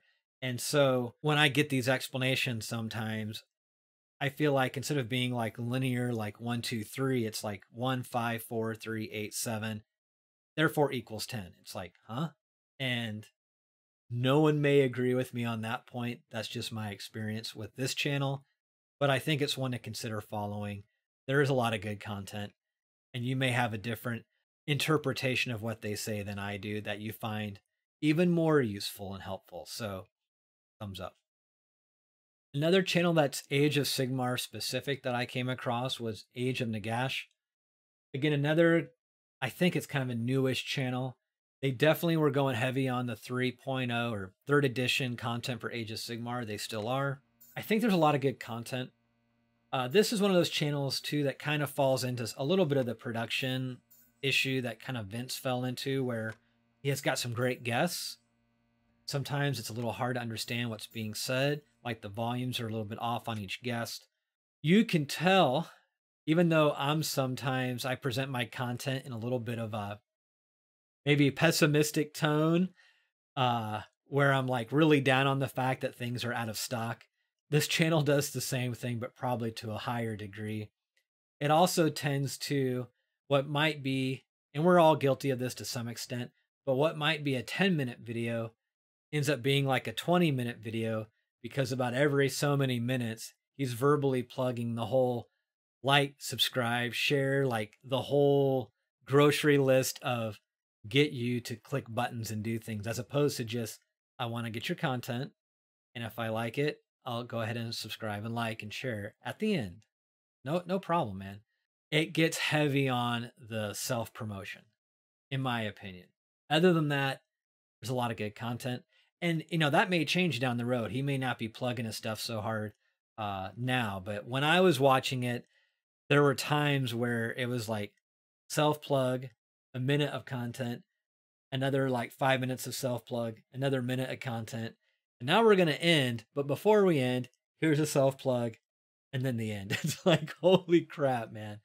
But aside from that, I think you should consider subscribing to that channel because there is a lot of good content, in my opinion. Another awesome channel to consider for Age of Sigmar is 2+ Tough. I really don't understand why it's called that. It doesn't matter. I mean, it's a game thing, sure. It's fine, but he does great Age of Sigmar lore videos. I believe he does some other lore content as well, but the only thing I've watched on his channel specifically is Age of Sigmar lore. There may be a little bit of discussion into some of the rules and things like that, but for the most part, I've just picked up on it being lore specific. Great voice for this type of thing. He seems really into it too, which when that passion for your hobby is like noticeable in your voice. Yeah, great channel, 2+ Tough. All right, so another channel, and there's just a couple more here, that really caught my eye while I was doing my own research for Age of Sigmar, and specifically Soulblight Gravelords, was Kirioth TV. You may know of this channel. You may be thinking, dude, that's like a 40K channel. Yeah, okay. Well, he's getting into Age of Sigmar now. And it just happened to be, he was thinking of doing a Soulblight Gravelords army in kind of a similar vein of one of the armies I plan on building. I haven't really mentioned this yet, but initially when I got into Soulblight Gravelords, I'd done a previous video on that. You can like check that out on this link over here, where I went over the bloodlines for the Soulblight Gravelords, and I was really into the Legion of Night. I still am, but in the process of learning more about just the faction overall, looking at what each model or unit can do, and looking at the different allegiances, bloodlines within the Soulblight Gravelords, it really occurred to me I'm probably going to have more than one army. I'll probably, at this point, based on my collection, I'll probably have potentially an army for every bloodline. And what was maybe lowest on my list originally was the Avantgarde, the monster vampire faction. Now is probably like second on my list. And that's what Kirioth described, which is his goal for his army from now until like September. I'm going to follow along and kind of help use him as like motivation in a way to continue working on my stuff, which is really cool. Also related to Kirioth, he had that Facehammer TV help build his list. So later in the video, I'm going to show a possible list that you could, if you were going to build, what that would cost in real world dollars. And I'm sure that's going to be comparable to pretty much any army you build for Age of Sigmar. So I wanted to kind of give you that reference point as well, if you haven't yet pulled the trigger on getting into Age of Sigmar 3rd edition. So that's why I picked Kirioth. We're kind of on a similar path or journey right now, and so I want to keep following him. He's still doing a lot of his review content. In fact, Kiriath does a lot of the content that I do as far as reviewing a lot of the Warhammer community announcements. It's content that's kind of easy to do, and that's cool. He also does hobby-related content, and he even spun off a separate channel, which I considered doing, but I kind of learned from his example that was a tough thing to do that didn't necessarily work out. So he's going to be kind of merging back his hobby content back into his main channel. And that's where my channel is at too, moving forward. I will continue to do review content, but content like this or hobby specific content is really where I want to go. It's just this type of content does take longer, and I'm still working out the logistics of, can I get one video out a week like this, or a hobby video out once a week? And then how many supplemental like review videos can I put out? I've gone through months where I've put out one video a day. Sometimes they get traction, sometimes they don't. This is a bit of a tangent, so let's get back on point. Another channel to watch. Okay, so Guerrilla Miniature Games is one of those like OG hobby games channel. Ash is a monster. Like, he puts out content. Yeah, he's got a video 7 days a week. If not video, some type of content. He's got his whole thing there on his homepage. You can see it right there. It's Monday through Sunday, all sorts of stuff. But Ash doesn't just specifically focus on Age of Sigmar. He's got a lot of different irons in the fire, so to speak. And he can make it work, and that's great. Very few people, I think, can get to Ash's level where he can crank out so many painted models at such a high quality and produce video content for battle reports. It's nuts. You hear terms like Mad Lad a lot? Yeah, super Mad Lad. Ash is also known as the guy that reads books. When a new thing like Age of Sigmar 3rd edition comes out, Ash will usually get an early copy, and he'll just flip through the battle tome or the core rulebook or whatever it is he got. He'll just start reading stuff out of the book. And it's kind of a meme, but it's greatly appreciated. Again, it's kind of one of those things where if you're looking at getting into something new, whether it's for Age of Sigmar or something else, following a channel like Guerrilla Miniature Games, you're going to get an advanced taste on how you want to move forward. Do you want to, dip your toes into this new thing or go all in? And if you do, you have a little bit of a heads up as to you better start buying now, especially if it's a Game Workshop product. Start researching it now, because again, we've already discussed how things go out of stock really quick, especially in the US and by association, I assume Canada. Ash is in Canada, by the way. Great channel, a lot of great Warhammer Age of Sigmar content, but there's a lot of other content on there too, so you kind of have to do a little bit of navigation through his videos, his playlists. Yeah, he's got a Warhammer Age of Sigmar 3rd ed. He's already got 7 videos. 7 videos for Warhammer Age of Sigmar. It's July 6th right now, and the game came out officially on July 3rd. And just because another kind of OG hobby games channel that I follow, and someone actually met in real life in Gen Con 2017. If I get the photo up in time, you can see it up here. So yeah, another OG hobby games channel, Tabletop Minions. The guy that runs it goes by Uncle Adam. Great guy, really nice to talk to. Super knowledgeable about a lot of different things within the hobby. I think definitely worth subscribing. He's got, similar to like Guerrilla Miniature Games, Kiriath TV, and Vince like Venturella. He's got different content, everything from hobby to game specific. When you start getting into something like Age of Sigmar, and you're looking at ways of quickly painting your armies, maybe more efficient ways, things like that, tools to use, even though I try to cover that stuff on my channel, Adam's just been at it longer. He's got a much larger library of information when it comes to that. And so I highly recommend considering subscribing to Tabletop Minions. Just a great channel, great guy.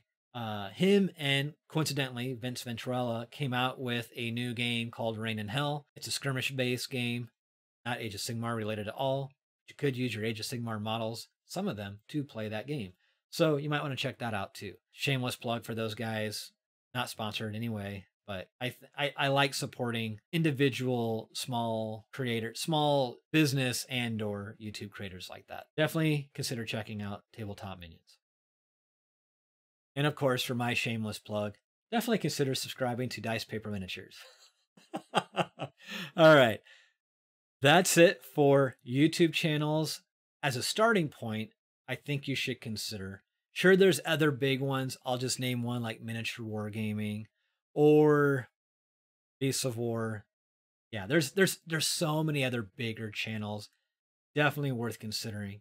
But specifically, these were the channels that repeatedly came up in my searches, if you will, for more information for Age of Sigmar, whether it was for rules, lore, painting tips and tricks, all of that. Those were the channels that I kept like gravitating towards.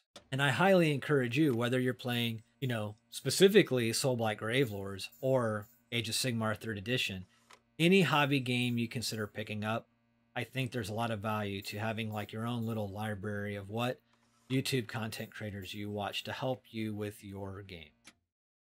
So now that you made it this far, we're going to make the assumption that you got everything you needed to play. You got the channels and everything you watch dialed in. You got the tools you need to do it. You are good to go. Your army is ready to play. Maybe not fully painted yet, but it's assembled. You understand the rules and you want to play. You're ready to jump into playing Age of Sigmar 3rd edition. Where are some of the places that you can go to play at? Well, for starters, you casually play at home, right? You can play on your own for solo matches just to learn the fundamentals of the game. You can play at a relative or have a relative come over to your house, or you can play at a friend's or have a friend come to your house.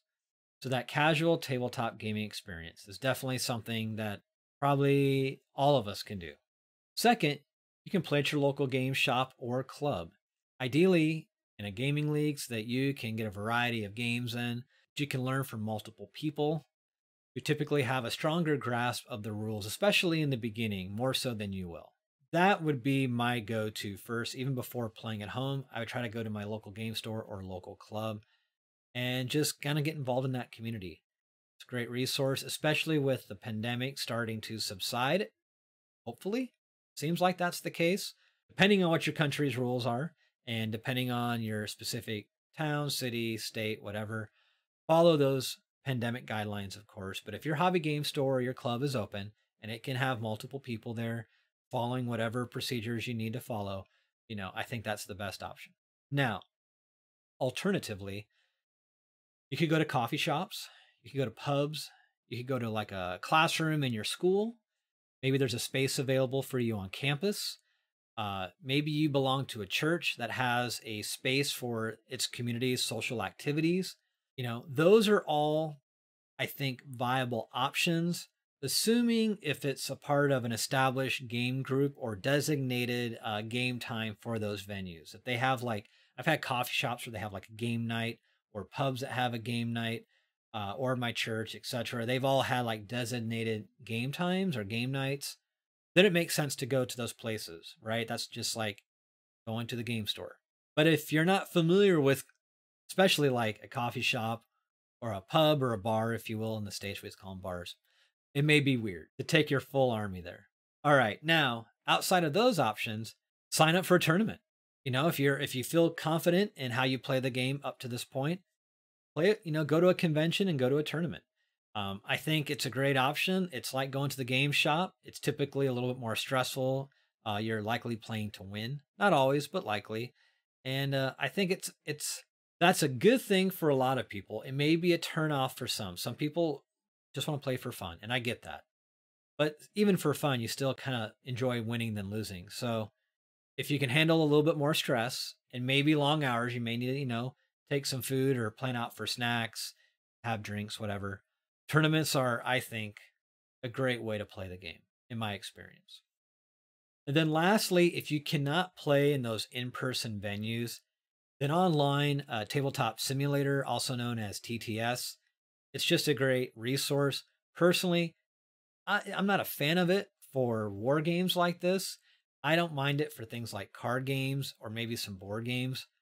But for tabletop war games, it's a little fiddly, in my experience. So your mileage may vary. I know a lot of people love it. I know a lot of people just don't care. However they get their gaming fix in, that's that's what they're going to use. And when you're in a pandemic and you can't go anywhere, that kind of is the only option. So, I mean, sure, you could have like a video app going like Skype, right? And you're watching each other's moves play back and forth. Oof, that's a lot to deal with. So TTS is probably one of the best online options to play Warhammer Age of Sigmar. So with that said, that's it for this part. Let's go ahead and jump into the summary and wrap everything up. All right, be right back. So as I mentioned at the beginning of this video, I hope you found that information helpful because I wish some of this content existed for me, even though I see this stuff all the time. You sometimes don't think all of these things through before you make your final decision. I probably wouldn't have changed anything I did, but yeah, maybe I would have. It's really tough with the Age of Sigmar example, specifically from Games Workshop, because as you saw previously, so many things go out of stock very, very quickly now with Games Workshop, and you really aren't given a whole lot of time to process any kind of lengthy decisions. It's, if you think you need it, you probably better get it because of that fear of missing out, the FOMO.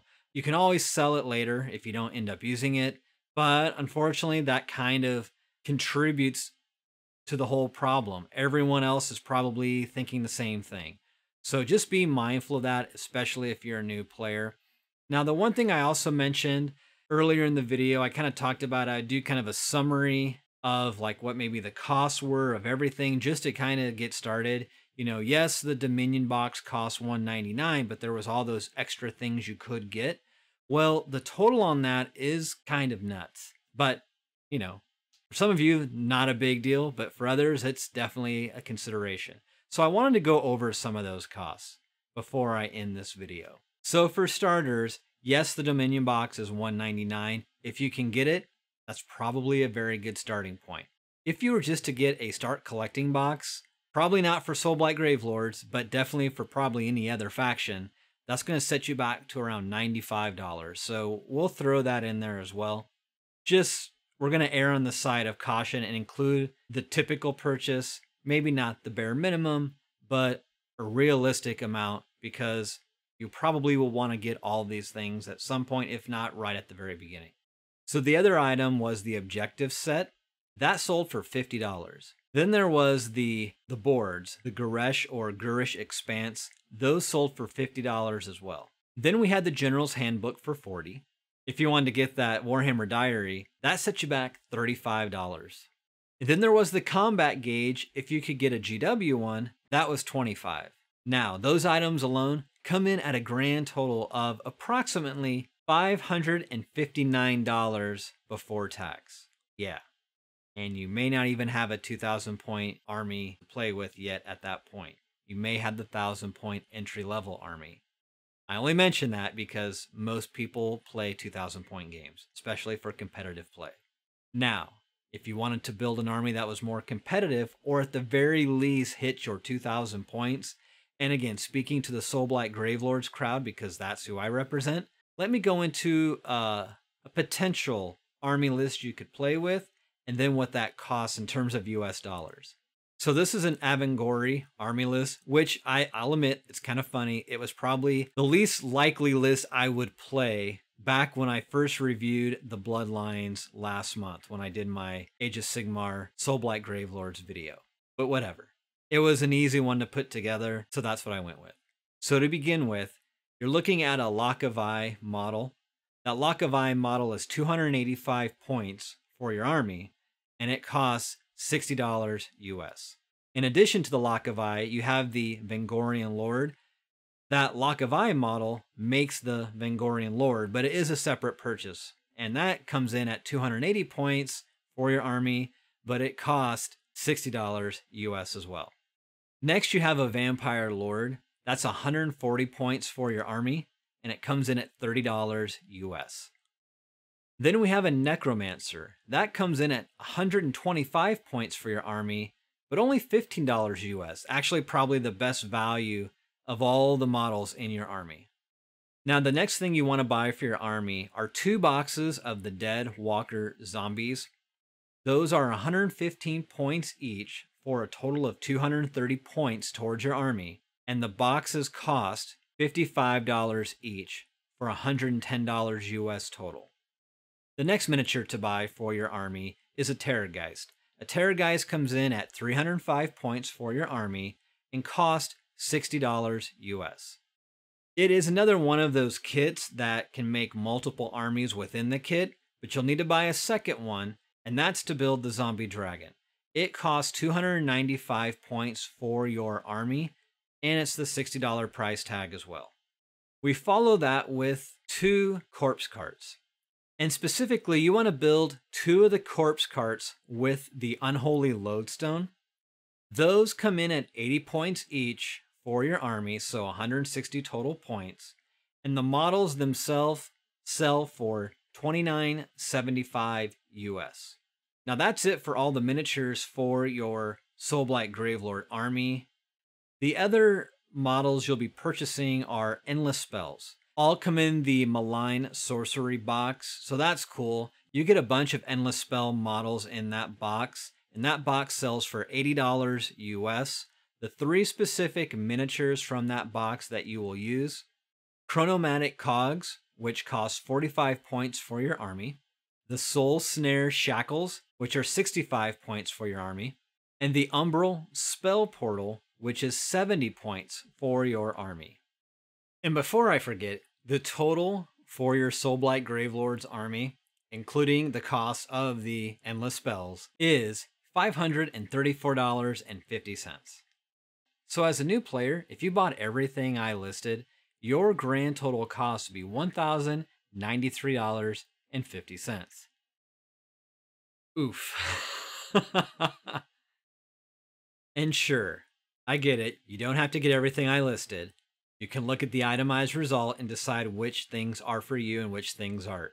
But for a lot of new players or existing players, there's a good chance that's not an unrealistic consideration for things you may buy. In fact, more often than not, you may want to do some kit bashing. You may want to buy some third-party stuff for your boards, for your terrain, things like that.